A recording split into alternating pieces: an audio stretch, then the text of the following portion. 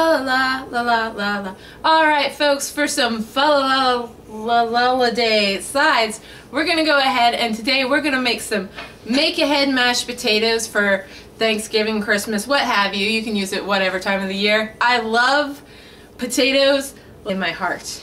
Somewhere friends are wedged in there too. But potatoes are definitely in my top 3 most important things in my life, or at least in my eating life. So today we're going to make some delicious mashed potatoes, and I cannot wait because they're kind of going to be from scratch, and I'm excited here. So let's get this going. Before you get all the ingredients in those mashed potatoes and transfer them to the crock pot, you want to make sure that you've softened your butter so my little Picassos get cubismed.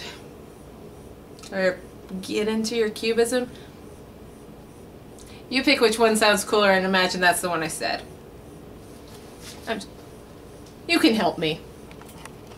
I can't get this thing to peel, so you see my sharp little friend? He's gonna help me in here. Ugh. Trust me, I'm not sour about it at all. It's kind of fun. Guys, now the recipe calls for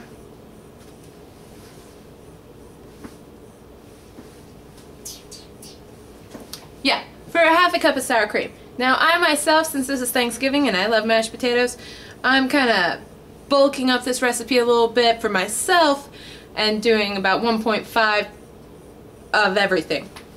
So it's plus a half of everything. Which is approximately 75% of this container. And I don't feel like measuring, so it's going to be about 75% of this container. So shake gently. Let it just fall in there. Until when you shake it down to the bottom, it looks like about 75% is gone. Life is about guesstimating and rolling with the punches, and life's not precise. Work with it. Don't forget to get some parsley. It's all shook up. Parsley. Presley. Anyone? Wrong demographic? I don't know. This is a cooking show. I don't know how old some of you folks are. I might have a baby boomer or two in here. You never know.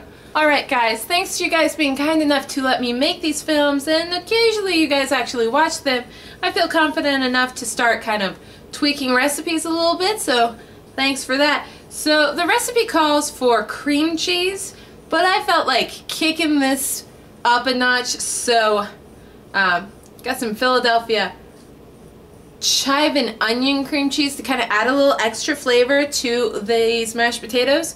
If there's some flavoring you'd like to kind of add to kind of help out your mashed potatoes, but still stays kind of within the bounds, have fun with it a little bit. Experiment. Because if you can't experiment in cooking, I don't know where you can. Once you get all your ingredients measured out and put into a bowl, in my case, I don't like adding more dishes to clean, so I just put it all in the potatoes in the pot I used to boil them. So you just go ahead and stir that up. Because, you know, we gotta get some guns for the show, you know? So don't forget to stir it up real good. Oh, it looks so tasty.